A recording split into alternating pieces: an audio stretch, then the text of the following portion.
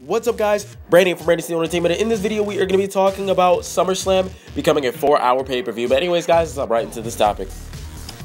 So the last 4-hour pay-per-view that we actually gotten was WrestleMania 31. Now, I don't know if that means that SummerSlam is going to be on WrestleMania 31 level, but it looks like WWE is definitely going to be having a lot on the match card, and it seems like that they have a big surprise in store that nobody knows is going to be happening yet. My guess, it might have to do something with Sting. I don't know.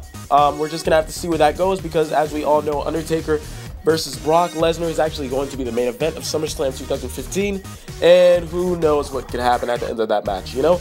Everybody's mind could just roam about that. But it seems like WWE does have a big plan in store towards the end of SummerSlam, so we're just going to have to find out, you know, what that is eventually. Hopefully I'll find out and bring it to this channel.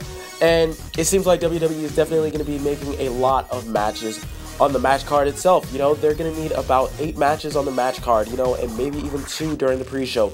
So we're just going to have to see where this goes. But hopefully WWE does this the right way and uses this time, you know, correctly, rather than, you know, them just making 45-minute promos or 30-minute promos, you know.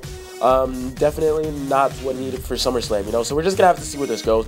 But 4 hours of SummerSlam, this is going to be absolutely amazing. So that means that the pre-show is actually going to be starting at 6 p.m.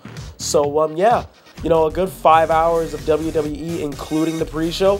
That seems like a pretty good Sunday to me. So, anyways, guys, you heard it here first. SummerSlam is officially 4 hours long. But anyways, guys, thank you for stopping by the top daily WWE place to be.